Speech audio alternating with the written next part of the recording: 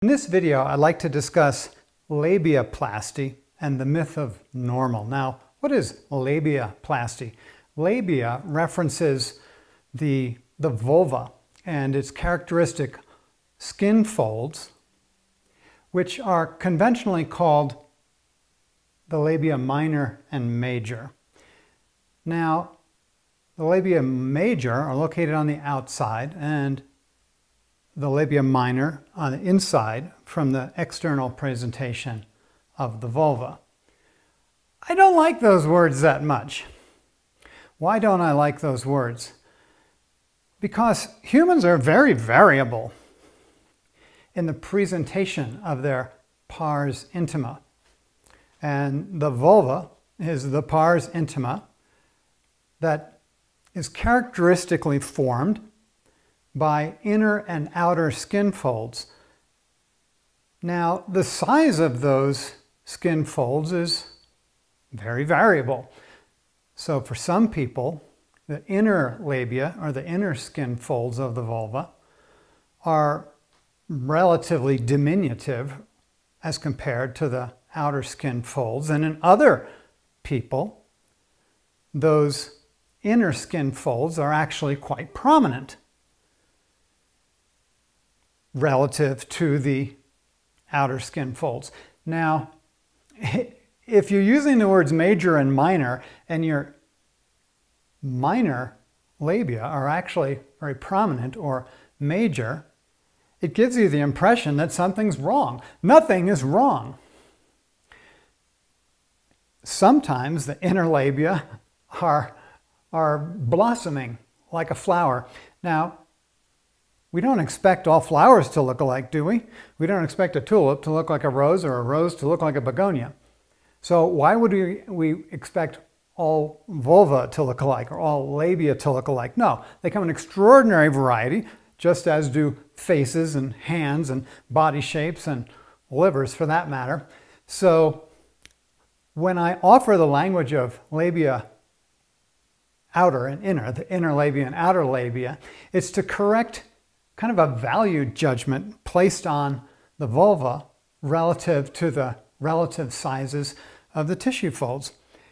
If we were aware that there are inner and outer labia, which are of glorious, different, various shapes and sizes, then we might not judge ourselves or another person if their labia don't match this sort of preconceived major, minor categorization of the tissues of the vulva. And the impact of that in our current culture is that people are so self-conscious that a great degree of cosmetic labiaplasty are being performed, and not without risk. A properly informed consent to labiaplasty would include information about the incredible, beautiful variation of the human vulva.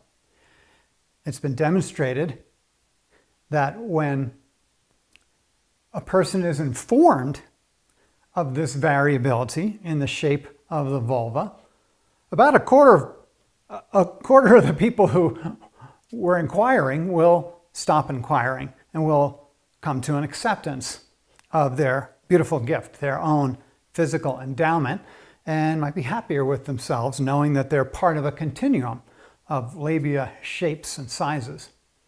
So in the event that you haven't been informed as to this variety, I'm here to tell you as an anatomist who's worked with hundreds and hundreds of forms that the human creature presents itself in glorious variety, just as do plants, that your inner and outer labia will have different shape configurations depending upon your personal endowment. And I do understand that labiaplasty can also be conducted for medically necessary conditions, etc.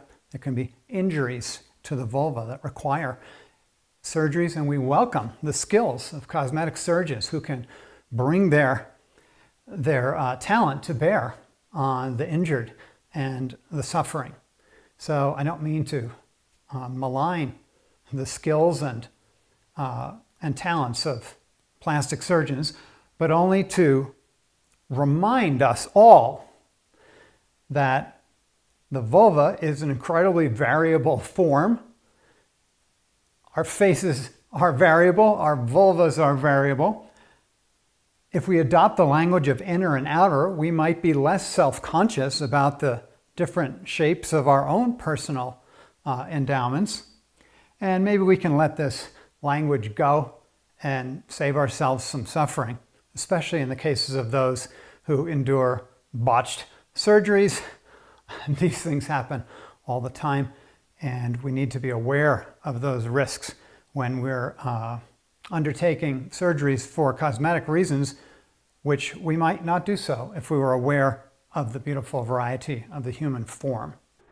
Thanks for watching. If you'd like to study more with me, go to gilhedley.com. There's a ton of stuff there. Enjoy.